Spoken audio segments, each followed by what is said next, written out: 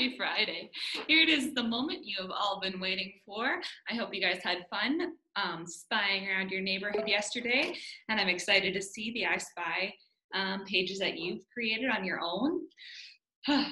Today's the last day. Kind of makes me sad, but I'm excited to pop this balloon again and see what the last theme is, and then it's the weekend. So here we go.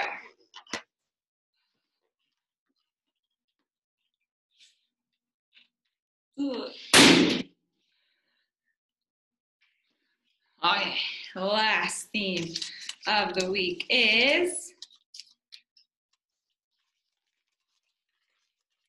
suspense is probably killing you. Extreme Hopscotch Day. And no, that doesn't mean that you're gonna go on a hopscotch course that's on fire. I just like to draw it.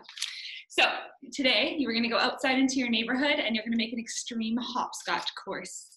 You're gonna use some chalk and just let your imagination run wild. You think people are bored, they're cooped up in their houses, so why not make a fun hopscotch course for kids to do while they go on walks in front of your house or on the road? Make sure you're being safe around cars though. Once you're done making your hopscotch course, maybe you could take a little video of you going on it for me and send it into the Google Classroom, or you could take a picture of you on it, or you could just enjoy it yourself with your friends and don't do anything with the technology. I don't care. I want you to have fun.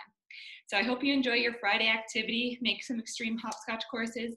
You can take a look at one of the courses that Mrs. Dennis's daughter Abby made, and she'll have an example up in the Google Classroom for you to look at too. I hope you had fun with our week, and I hope you feel like we ended with a bang. I will see you next week for the last week of classes, and have a good weekend. That's it. Bye.